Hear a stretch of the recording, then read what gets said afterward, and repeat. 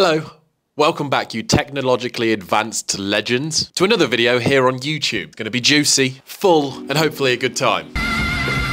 Talking about the things that have happened over the past week, let's get into it. Now currently, it's only 1 week out from the start of the Open. Now I know what you're thinking, gotta get that last minute training in.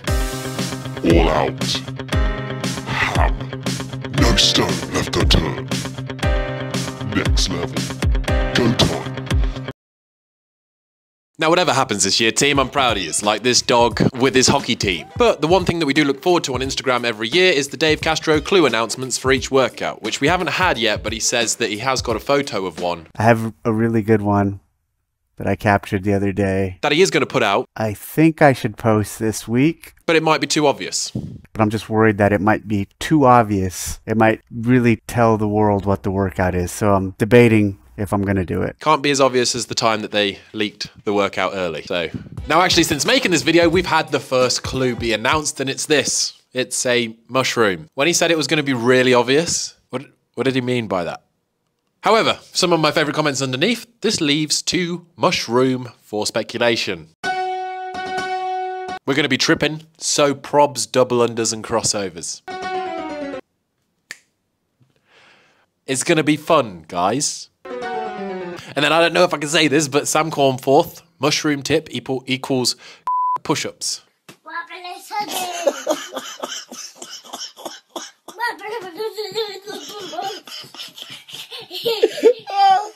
me that back now. Give it here. I'm not going to say it just in case there's kids watching and it's going to be bleeped out, but you know what it means if you're old enough. And the same thing with the comment underneath, 3 grams and a 5K.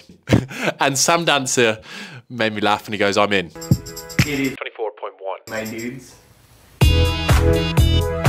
What do you think it's going to be off that photo? Now, our favourite pastimes of this year being CrossFitters is that we get to watch live announcements. But tonight, it is the capital of the CrossFit world as we kick off the 2020 CrossFit Games season. Sit together as a family, as a box, or just by yourself and go, ah, crap. Should have not cherry-picked all year.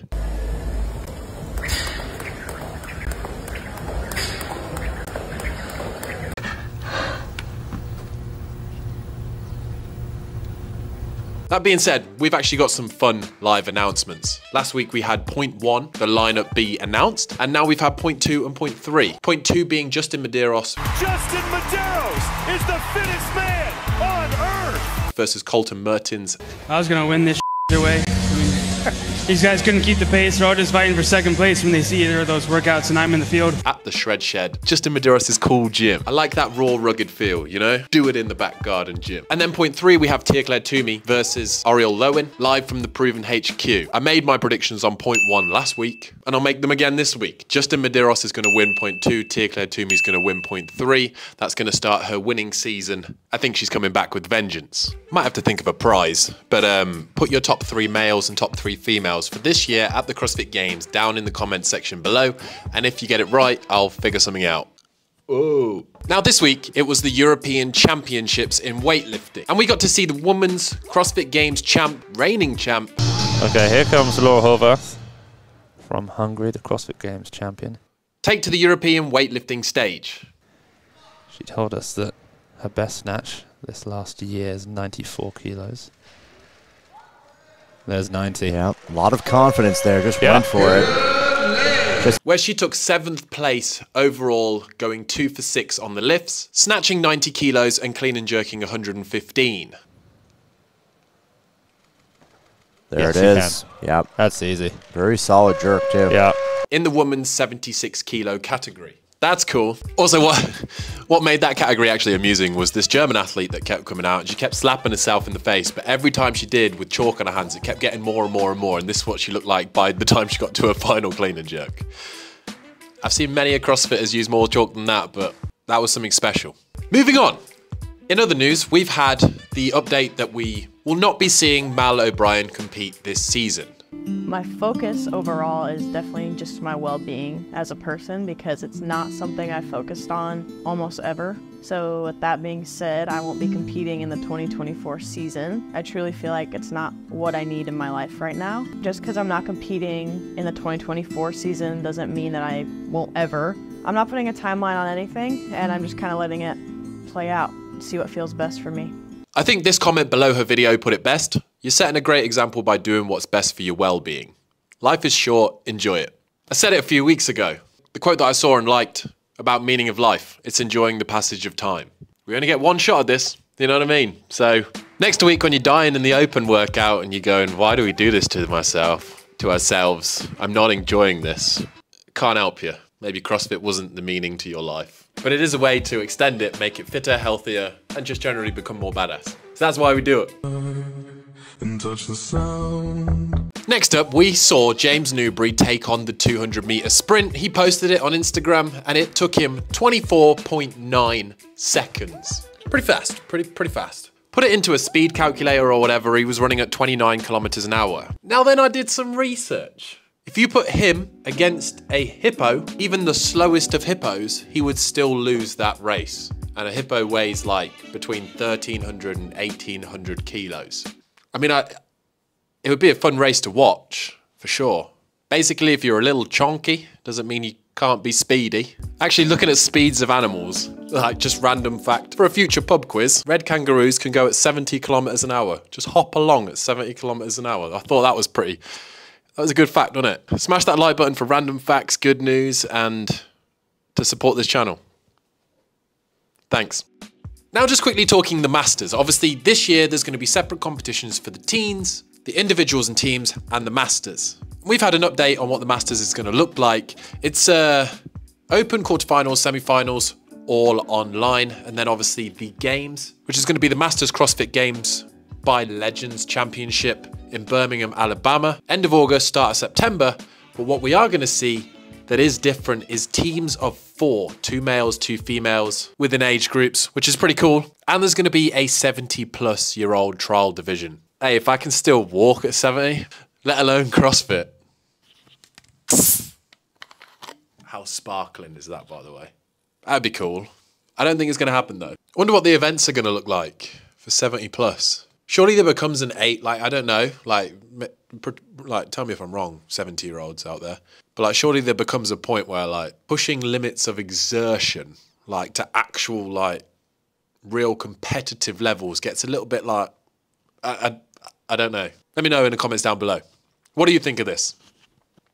I think the teams are pretty cool, you know? Get a couple of buddies, bang it.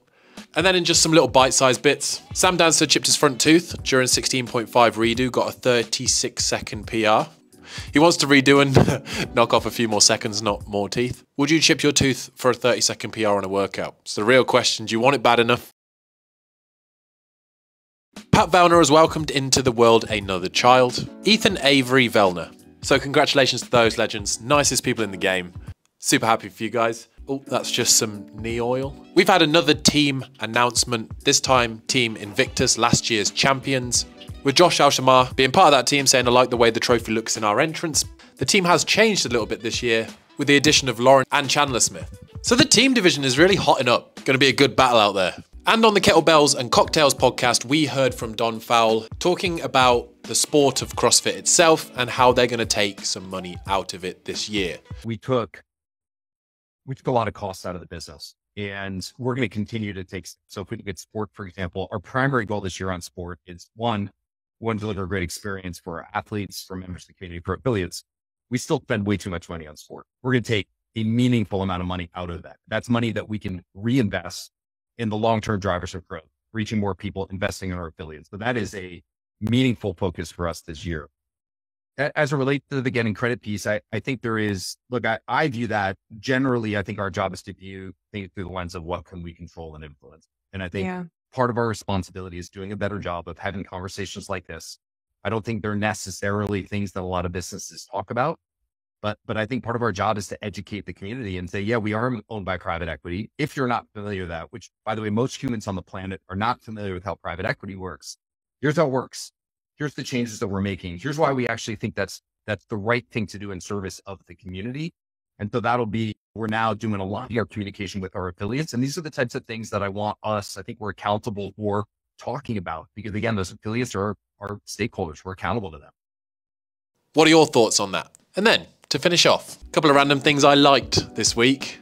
The look of these, for one, Adidas just dropped the Blackout Predator with the tongue strap. Now, if you grew up playing football or soccer for you Americans, like I did, the Predator, whoa, David Beckham wearing them, you were like, damn, they are a good looking boot, and they made you curl the ball better. I just saw those on Instagram and I was like, damn, they would be what I'd wear. Look at that Blackout, beautiful, beautiful, what a pair of boots. We've had the announcement that Frozen 3 and Toy Story 5 will be released in 2026. If you're a cartoon / animation dude like me, just love them, Frozen's a banger, then like you should be looking forward to this. I'm very looking forward to Kung Fu Panda coming out in a month or two. The new one.